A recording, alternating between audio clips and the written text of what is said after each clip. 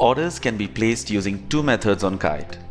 For method 1, you just hover your mouse over any script on the market watch to activate the buy or sell button and click it to open up the order form. You can use escape to close the order form. Method 2 is for people like me who love using shortcut keys for pretty much everything. You can scroll through the market watch using the up and down arrow and then hit B or S after arriving at the script of your choice. On the order form, you have the action you're performing, followed by the script name, the exchange name, the quantity, and the price. Just below that, you have the LTP, which is live. On the right here, you have a toggle switch to switch between buy and sell on the order form itself. Down here, you have the product types. This is an equity order form.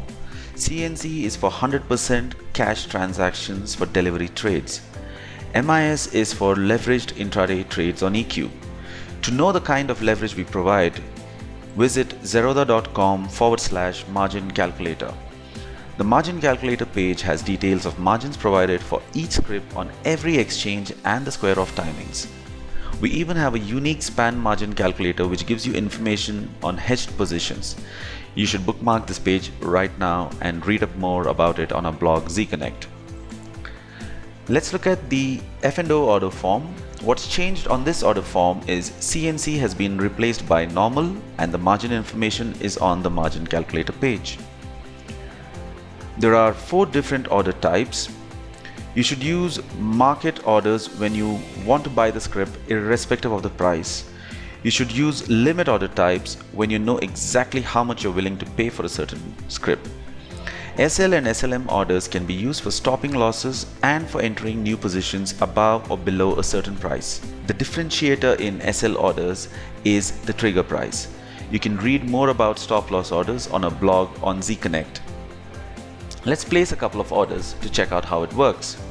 So I just scroll through the market watch and I hit B and I hit enter. You can see my order has been placed. If my order was open, I would see a number here, but this order has just been executed.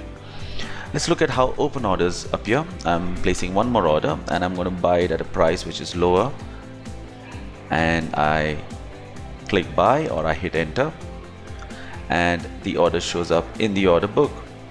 Now pending orders can be edited or cancelled. I can change the price by clicking edit and opening up the order form again and modifying it, or I can just cancel the order and my executed orders show up at the bottom. Let's look at placing a couple more orders. Let's buy one more share and I'm going to change this to market, and if you want I can make it CNC. So and I click buy.